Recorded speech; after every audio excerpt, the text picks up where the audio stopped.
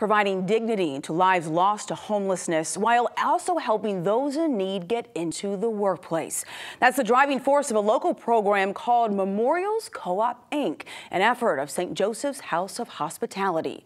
The group creates wooden burial caskets and urns for indigent community members after death. Members of the group are here to explain the impact of this project, not just in honoring the dead, but also in providing more life for the living. Joining me at the desk are Randy McDonald, Program Director, volunteer and mentor Chris Urbach, and volunteer advisor Greg Brooks. And welcome to all of you. I appreciate you being here. Thank you. Thank you. Thanks. When we were first introduced to the story, we spoke with one of your colleagues, Don Skillman, and he said he got involved because he was seeing people that he knew being buried in cardboard boxes. And it's an unimaginable thing to think that a human life could be dehumanized in such a way. And I'm curious as to, how did this get started? And at what point did you say, you know what, something has to change and we have to honor the lives of those lost who may not be able to afford a big burial like some people have? Randy, I'll give that to you. Sure. So we actually got started when Sister Grace of the House of Mercy asked for help in getting loved ones buried. She said she had 4 or 5 families a week coming to her looking for help in getting their loved ones buried. And she thought that if she could find someone that would build caskets, then that would go a long way in relieving the cost to that person's loved ones. It was sort of a misunderstanding of how the industry works, though, because the last thing the industry wants is us to be flooding the market with cheaper caskets, if you will. So based on that, and just in terms of, we'll get into the basics of Yes. what you do, but have you had pushback then? We have had pushback from the industry, and what we've found is that we can create niche markets. One of those niche markets is green burials, and we build a green burial casket that is made without any metal and with all organic glues and pegs that hold it together. And so through our donation program, then people can get green burial caskets. We've also got a link to the Sisters of St. Joseph, where some of the nuns in retirement have signed up to get one of our caskets when the time comes for them. So we've made that link, and we want to plug into, and part of our education program is to inform the public about how much they're spending on their memorial products and how much of their inheritance or their legacy is going to be left over for their loved ones. I want to point this out. So let's talk about cost when it comes to, because you really are working to serve a need when it comes to the high cost of burial. So Monroe County does provide up to $1,250 for funeral and burial services for people unable to bear that financial burden. But depending on where you look, burials can cost anywhere from $1,000 to $4,000, and that's just for the burial. That does not include things like embalmment and memorial services and things of that nature. So when you look at that high cost, I mean, what options do people have if they don't have an option like Memorials Co-op, Inc.?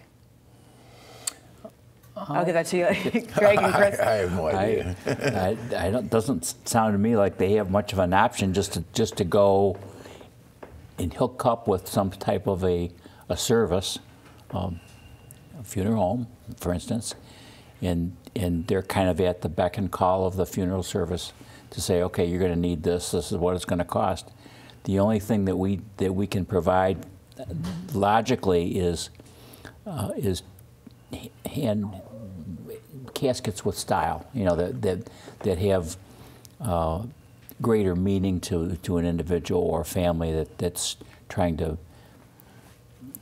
say goodbye to a loved one. And I think that's the dignity that Randy talked about is what I think really drew me to the process. I know in terms of learning more about your work and talking with Don, another option that people were saying was cremation, and that's not something that everybody would believe in, to save on the cost.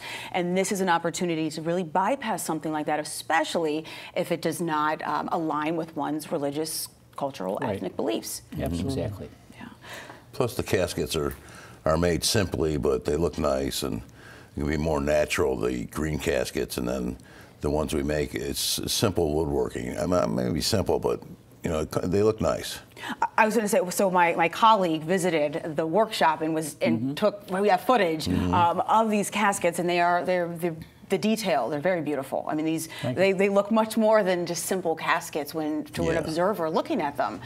Much detail and effort and love for sure is put into each of them. So in what ways, you know, we talked about what Memorials Co-op Inc. offers. What makes this program so unique in our community? I think Randy better answer that one. So what's unique about it is that we're developing alternatives to the standard way people are dealt with in the social justice system. So those types of systems are being dismantled in this current political environment than all the old ways of how do we get people back into the workforce. So what we do is we deal with the whole individual. I'm also a yoga instructor, and so we teach them about life force energy and how they're using it and how they have their own power that they can balance and use to do productive things. And especially chronically homeless people are not very socially minded. They've learned to be recluse and not deal with other people.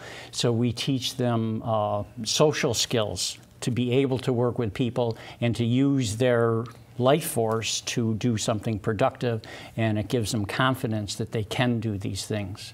So while providing a need, individuals are being trained and they're learning a skill, they're learning social skills, a variety of different things. So talk to me a little bit, Chris and Greg. I want to know, in terms of the individuals coming in and the volunteers that you're working with, talk about the progress that you've seen from folks who are a part of this effort, the volunteers. How have you seen people come in and be changed through their work?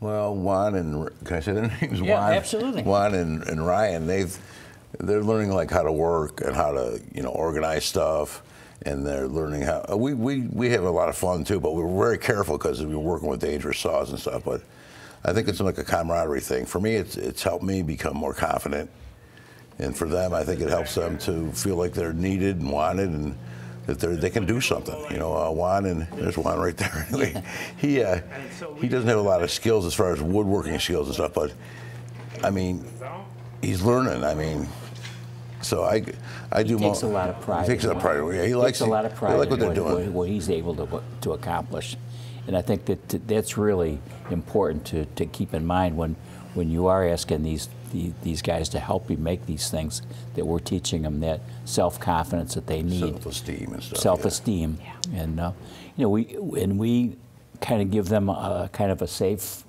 zone to work. We're taking them out of the one community, and then we're introducing them into another community gradually. We're bringing them back, and working with them has been fun. It really has been fun, and you kind of take them under your wing a little bit, and realize that you're making a part in their life in your own way.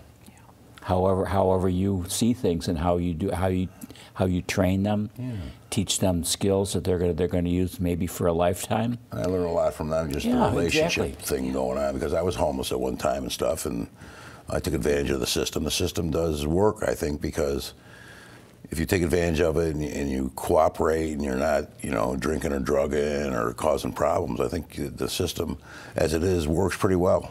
The home, you know, the shelters and all the other stuff. So I think it's very important to try to get along with people. That's basically what we do there. We get along with each other. I'm sure we have problems sometimes. We have disagreements, but we work it out. So, yeah.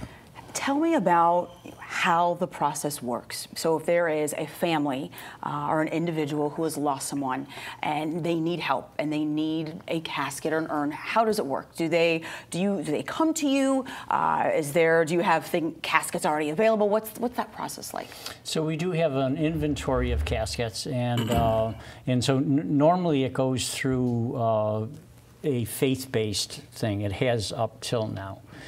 So part of our outreach is to inform different faith communities and just the community in general on how to tap into this. But they, we have a donation program that's sort of based on WXXI, kind of in-kindness donation program is what we call it. And so, an example is that for $700, then donation to us, then we'll donate a casket for your loved one. For $1,200, we'll donate a casket for your loved one, and also in that person's name, give a casket to an indigent or someone who can't afford to buy one. So we're developing this program. Another example is that one of our volunteers makes these wooden hip-like toolboxes. And so a product of ours will be that a memorial garden kit. So they'll get this wooden box with everything they need to plant a memorial garden. Are you finding that you are overloaded with requests, or do you not have? You're shaking your head. No, do you not have as many as you want? Well, it's kind of this is part of the mystery of the whole thing, right? As many as we can handle. Right? Well, and that's the thing. It's a mystery that we don't know how these things actually work, but we deal with whatever comes our way. And so at times, then Chris has put in 2 or 3 days in a row to get a casket ready for a request. Because if someone needs a casket, it has to happen right away. So. Unfortunately, we are closing in on our time, unfortunately. But to our viewers, you can support the work of Memorials Co-op Inc. through cash donations, volunteer work, or professional equipment. So to learn more, go to their Facebook page, and it is up on the screen right now, facebook.com/memorials.co.op.inc.